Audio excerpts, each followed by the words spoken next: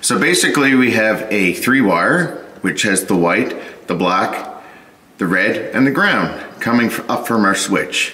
From that, we have going to another source. So what I have done, you can see on this light, I have the red and the white, and then I'm switching the rest of my shop lights on the black. So this black actually goes to all these shop lights out here. This red actually goes to this light. So what I've done is inside the box, you can see I've done my grounds up. The neutrals are all tied together, which go on with a tail to the back of the light. The black goes on to the black going out to the other light bank.